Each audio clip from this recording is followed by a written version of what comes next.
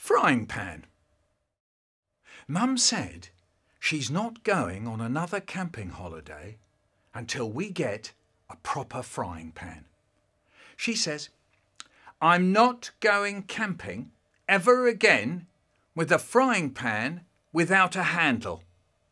Who ever heard of cooking with a frying pan without a handle? If you did more of the cooking, you wouldn't want to cook with a frying pan without a handle. Everyone else who goes camping goes with a proper frying pan. But when we go camping, we go with a frying pan without a handle. It's typical of your father. He gets a new car, he gets a new tent, he gets a new raincoat. But I'm cooking with a frying pan without a handle. I've sat there for hours and hours, trying to fry onions, trying to fry liver, trying to fry bacon and eggs, and I'm trying to do it all with a frying pan without a handle. There are good frying pans these days, nice ones. I've seen them.